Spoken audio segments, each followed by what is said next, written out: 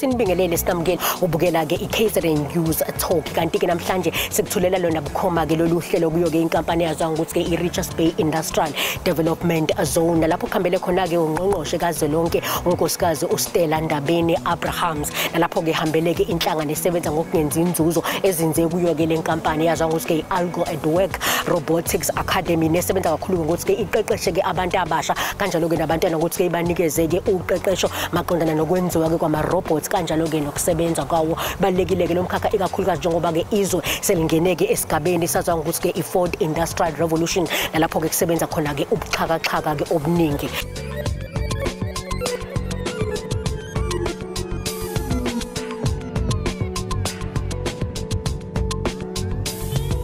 What if the software that we're talking about, as we say, there is a need for us to support all the young innovators that we have that say, Minister, we have designed this robotic. We are looking at COVID, we are looking at the educational crisis, we're looking at and the other things. What if the software was indeed designed and developed by us?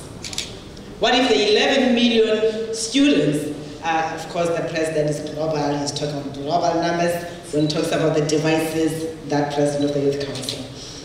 What if the 11 million learners that we have in South Africa that are in need of devices, we're going to use the devices that are produced here? Angikubingelele mbukeli igama lami nguSimangele Sibongo ngwakachirwa ubukela ke uhlelo i-catering news talk. Ngqongqoshe sibingelele sifamukele kuloke uhlelo lethu i-catering news talk. Asibulele sibingelele kubaphulaphuli sithi siyavuya ukuthi ninathi lapha ehlelweni. Mhlawumbe nje singene kuwo ke nje umbuzo othi oqala ke ngqongqoshe ukubheka ukuthi ke iziphi ke izinto ezikwenza ukuthi ke ube ithathe ke ingxenye ke noma ube ingxenye lombungazo owenzakala lapha ke e-Richards Bay Industrial Development Zone. Okubalulekile Smile sawukhumbula ukuba ungqongqoshe lo unomsebenzi wokuqinisekisa bonke abantu abatsha nabantu baseMzantsi Afrika bayakwazi ukuthi basebenzise izixhobo lezi zokuxhulumana. Ngoko ke ngoba inyanga yabantu abatsha lena ungqongqoshe uthe wabona kusemqoka ukuthi apartnerishe nebhunga labantu abatsha elalapha kwisector the Youth ICT Council. Ngoko sathi ke masibonisane ngoba kudala simane sithetha ngokubaleka kwezokuxhumana aside siye kwababantu abenza izinto zibonakala.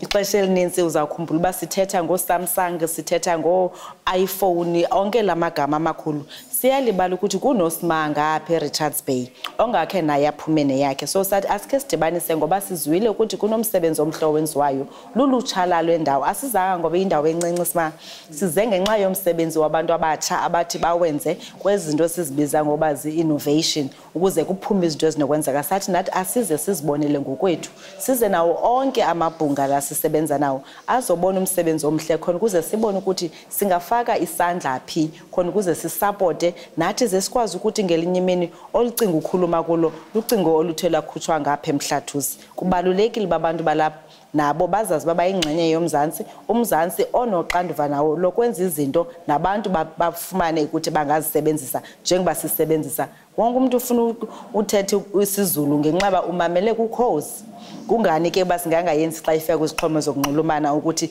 nasi siphumile nansi software izawuphumela impompo khona ukuze umzantsi Afrika ukwazi ukukhupha isixhobo esinawusetyenziswa ngumuntu wonke. Ngqongqoshe izwe lethu laseNingizimu Afrika libonakala njengezwe sasemuva kakhulu mangabe kuza kuzona ke nje zobuxhakaxhaka phecelezi yona i4IR. Ngiyafisa ukubheka ukuthi sikubonile ekutheleni ukuthi uhambele amatafula ahlukahlukene abo abantwana basabancane ababhizi ngokuthi mhlawumbe ba develop ama innovations athile ukuthi lokhu kunikeza ithemba elingakanani njengongqongqoshe ukuthi mangabe ubona abantwana abangaka beqhamuka nama innovations athile ukuthi mhlawumbe kusinikeza i-direction ukuthi kukhona la sogcina sifinyelele njengezwe laseNingizimu Afrika. Eneneni ithemba likhona emveni koba sibonile kwezitafula njengoba usitsho kodwa simanje ngathanda ukulungisa into eside ndibona basizayikholelwa nathi singabantu ukuthi ilizwe laseMzantsi Afrika lingemva xa kuthethwa nge4IR.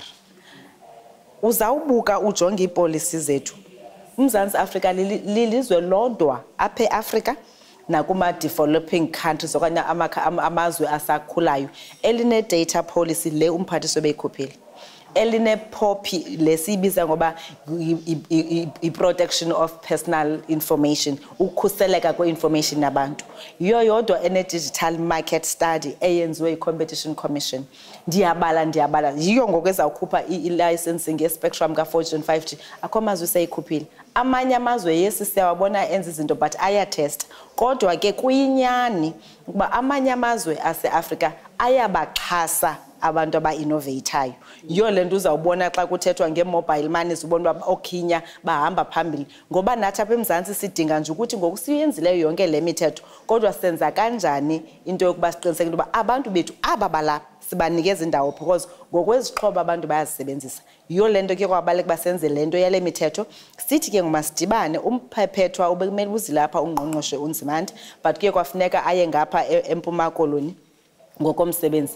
Le nto siyenza kuba sithi xa ukwazi abantwana ubanikeza izakhono, ukwazi senze i-research, sibaphuhlise njengoba sithi benze izinto bazenzayo apha kwi-innovation ebesizozibona, then ke umphathiswa lo uthethayo athi hayi ke mna ndenza kanjani ukuba fake emarketini kuba ndijongene nokuba masiprovide izixhobo kurhulumente waseMzantsi Afrika. So xa sisebenza sisonke ke ngokunye nomphathiswa wase-trade and industry ukanti nomphathiswa wezezimali umnumzana Tito sithi senza kanjani ukubanika umniningwana incentives ke ukutsho oko khona ukuze nabo bakwazi ukukhula. So uMzantsi Afrika awumbanga kakhulu, mbi ngokuba enene nasikhathi sikwazi ufaka imali eninzi njengoba ndisitsho ekusupporteni i-innovators, asikwazi ukuthi sisebenzise i-products zase-South Africa. Yile nto ke ngusithi sitshintshe ukwenzeka. Sitshintshe ukwenzeka ngoba i-Digital Economy Master Plan yethu ithetha ngolo hlobo. Sitshintshe ukwenzeka into yoba uzawukhumbula umongameli ethe wachonga abantu amabepha kwelabhunga esilibiza ngoba libhunga likamongameli elijongene ne-4th Industrial Revolution, bakhuphe indlela umkhomba phambili othi uMzantsi Afrika uzobaphi. Sithi ke ngenxaba sibonile because kuthiwe okusemqoka abantu baseMzantsi Afrika kuzawufuneka bakwazi ukuvelisa izixhobo. Ukuvelisa ke kuhamba ne-innovation. Yiyo le nto ke semasithi bhazalala kumaphondo needolophu ezincinci nezinkulu sizokubona okwenziwa ngabantu abatsha khona ukuze sithathe sibone into yoba ingaba le policy siyenzayo iyancedisa na, ibabeka phi abantu baseMzantsi Afrika khona ukuze bakwazi nabo ukuba banganeli nje ukuba phambili xa sithetha nge-4th Industrial Revolution but kube nento eyenziwayo kuthiwa made in South Africa, proudly so. Ngqongqoshe phambilini uveze iphuzo libalekile mawuthi ezinye izinto enzenza ukuthi ke nize la endaweni yaseRichards Bay ikhona lokho ukuqinisekisa ukuthi nabantu abaseyindaweni esingathi mhlawumbe indawo esemakhaya babone ukuthi abasilele ngaphandle. Ngafisa ukubheka uhlelo lakho ke yona i-department yakhe ekuthenini limkanjani ekuthenini niqinisekise ukuthi mhlawumbe nisabalalana nakwezinye indawo ezisemakhaya abanama innovations noma sithi abanama centers athi awafane nalawo. Sinyanzelekile silisebe ukuthi masiye emaphandleni. Enye yezinto esithe asifuna ukuyenza into yoba siqhubeleke nokucalula abantu ngokuba bahlala phi. Ngoba wena ungowalapha eRichards Bay sicinga uba famla awumelanga uba ungaparticipate kwi-internet.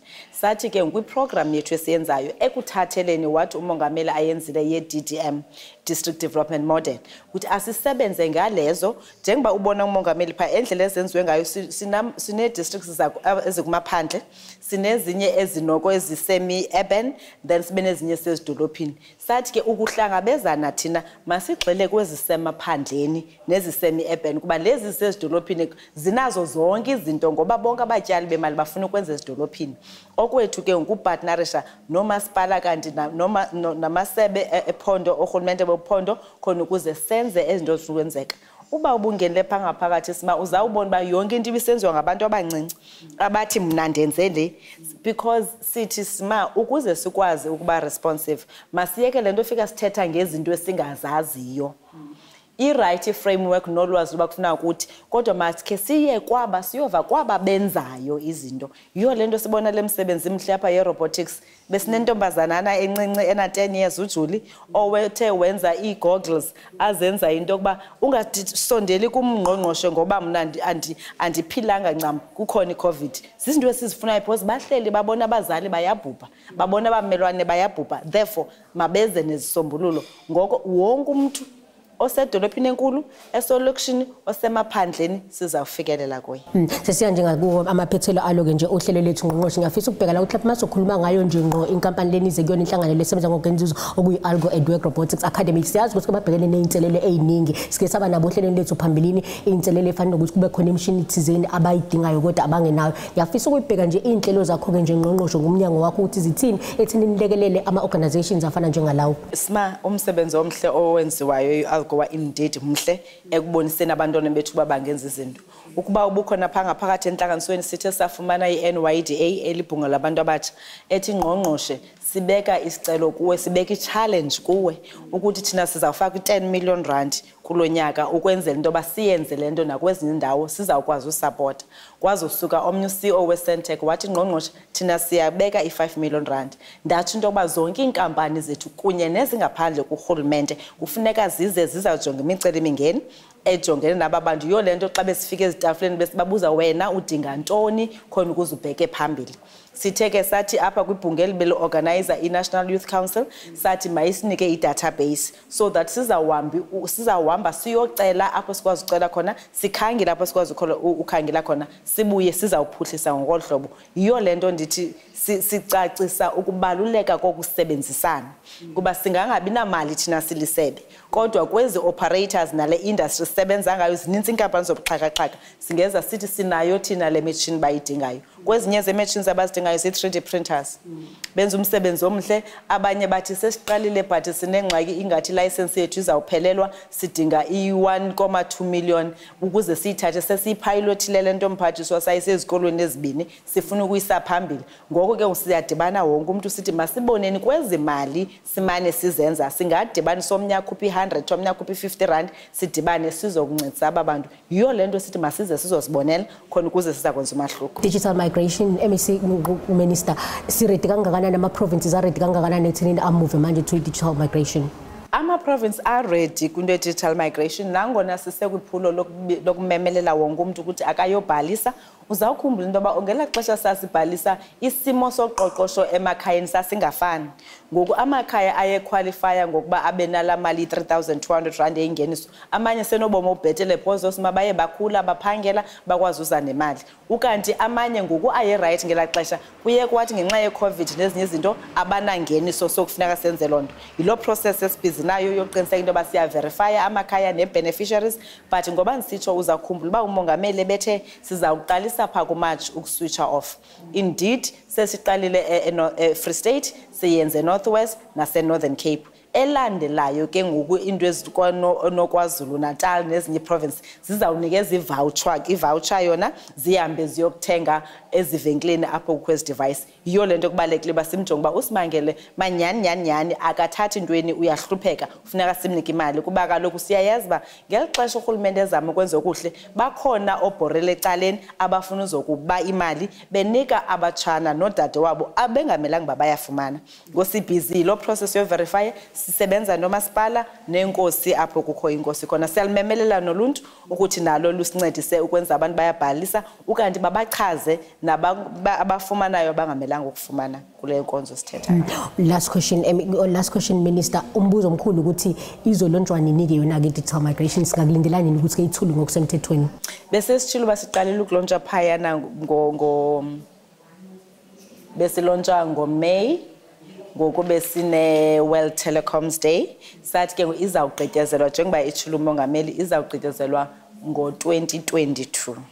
So sisebenzela apho ke ngokuqiniseka into yoba asimdanisi umongameli but ngaphandle komdanisi umongameli asilibambezeli ilizwe ekufumaneni esa spectrum sivaleleke phayana kwi-broadcasters. Kuba sibalulekile esa spectrum sifuna kuhliswa ixabiso ledatha, sifuna kudalwa amathuba emisebenzi. Ube esa spectrum sivalelekile azikwazi uba zenzeke zonke ngokwesipidi esikhulu.